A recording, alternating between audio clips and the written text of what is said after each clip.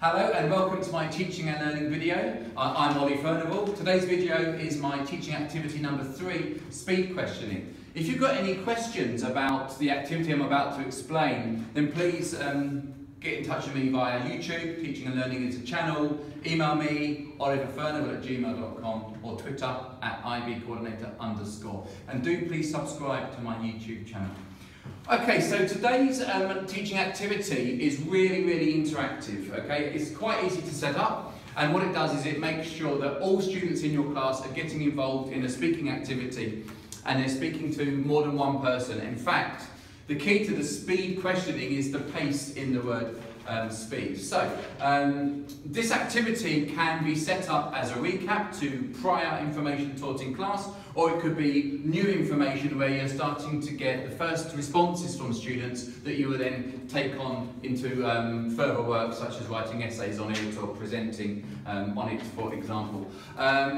This activity I've done from years 7 through to years 13 in UK speaking and International Baccalaureate.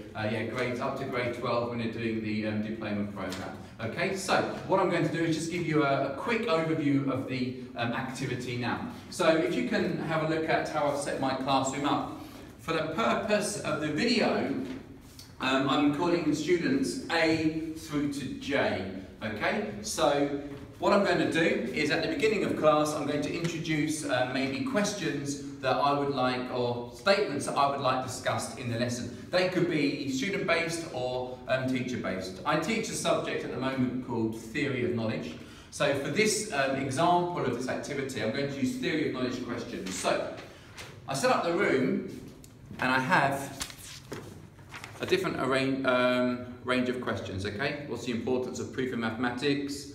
Compare with human science, natural science, history of the arts or ethics, okay? Very open questions that I'm going to allow students to discuss and debate. To what extent must we rely on emotions in the pursuit of scientific knowledge?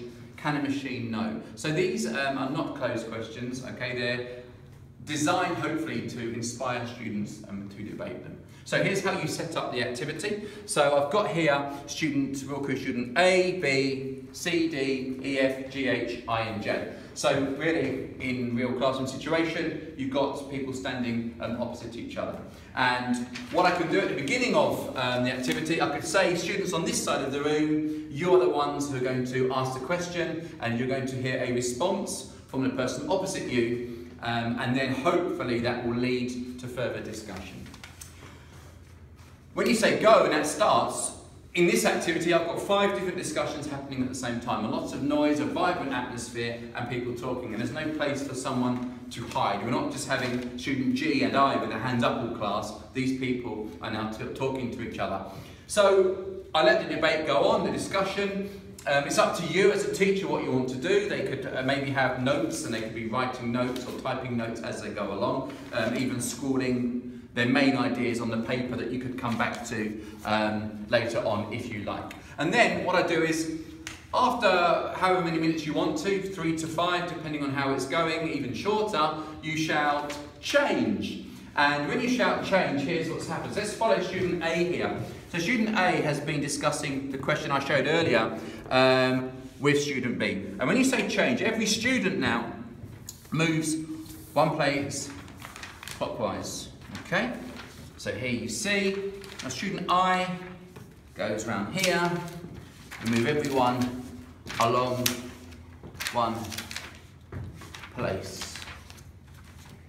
Okay, now a couple of things have happened, a few things have happened that make this a really, in my opinion, a really good activity. First of all, student A I just referred to now has a new question and a new person to talk to. Student B, you will remember, was here discussing with student A.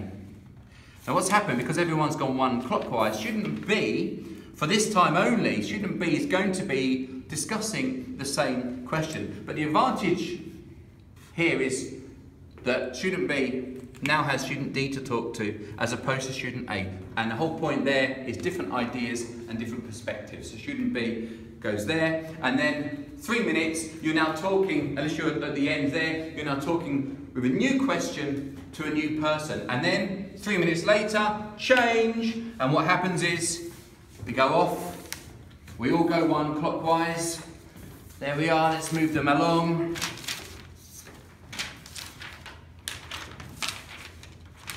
Okay, so let's look now. Student A, okay, is now talking to student J. So in a matter of only 5-6 minutes, student A has spoken to 3 different people in the class and is looking at 3 different questions. And of course, if you would like your class to note ideas from the first discussions, then what A and J can do is they can look at the ideas from other students, pick up and add to those, agree, back them up, disagree with them, or create completely new ideas. So what happens is, depending how much time you've got for this activity, you just keep saying change, change, change.